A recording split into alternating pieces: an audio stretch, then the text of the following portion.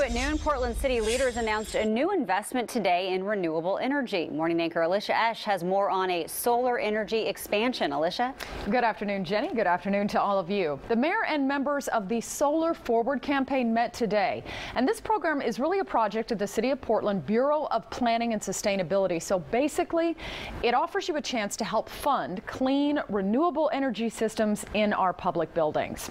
So far, members have already raised $20,000 in funding to put solar panels into place, but more funding is needed, and that's where you come in.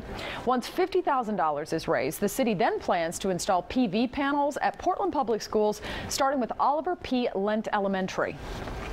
We know that we could do much more. The technology is here. It works even on a cloudy or somewhat cloudy day. It works. We have enough sun on a yearly basis to make it work and to make it pay for itself in Portland.